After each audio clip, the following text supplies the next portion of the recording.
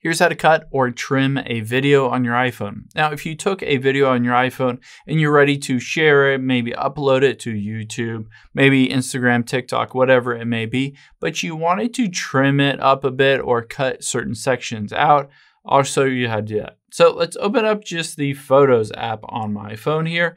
The nice thing is you can do it all directly in here. So let's just tap on a video here and say this is the one that I want to edit. I can tap edit at the top right here. And now it has a slider at the very bottom showing me all the different frames. So I can just take my finger and slide on over and go back and forth. I can go in reverse, all of that stuff. If there's a specific section that I wanted to cut out, all I have to do is take my finger, add that little arrow, and I can swipe it over. And now it will take out the beginning section of it or cut it out. I can do the same on the right side at the very end. So say that's the section that I wanted to keep.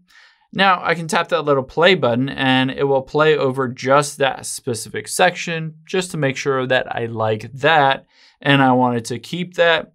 And then keep in mind, you can always do things if you wanted to create basically a cut. You wanted to have one video, you can always duplicate it, have the beginning section, have something else like a photo, and then have the end section of the video as well.